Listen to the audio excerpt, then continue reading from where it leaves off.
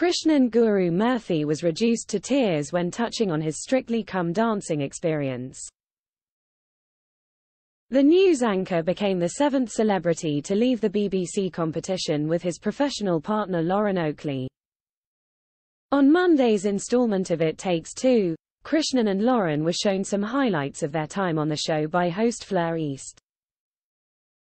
However, as the montage played, it was clear the 53-year-old was becoming emotional over the memories.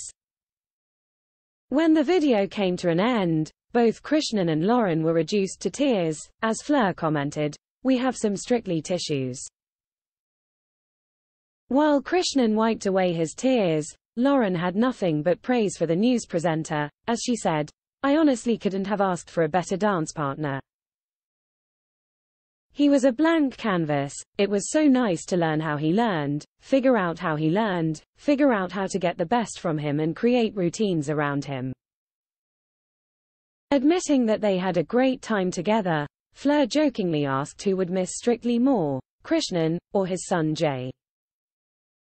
He replied, "We will both miss it an awful lot. It's been such an amazing family experience." Become an Express Premium member. Support fearless journalism. Read the Daily Express online.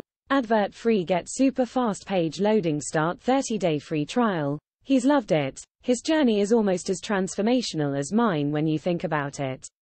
After revealing that his son would appear on the show next year if he was asked, Krishnan also told Fleur how he had changed throughout his time on Strictly.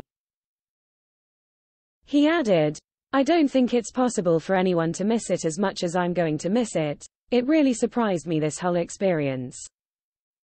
It wasn't long before fans took to Twitter to share their thoughts on Krishnan's emotional appearance. At SuiQP commented, "At KrishGM weeping, watching #It Takes Two." At Roslaws added, At KrishGM and at Lauren Oakley are so cute on #It Takes Two. Bowing out with such grace and humor. You've been great to watch and always had my votes." At King said, "Krishnan and Lauren are honestly the cutest couple. I'm so sad that they are gone, sick." Strictly Come Dancing continues Saturday on BBC One from 6:40 p.m.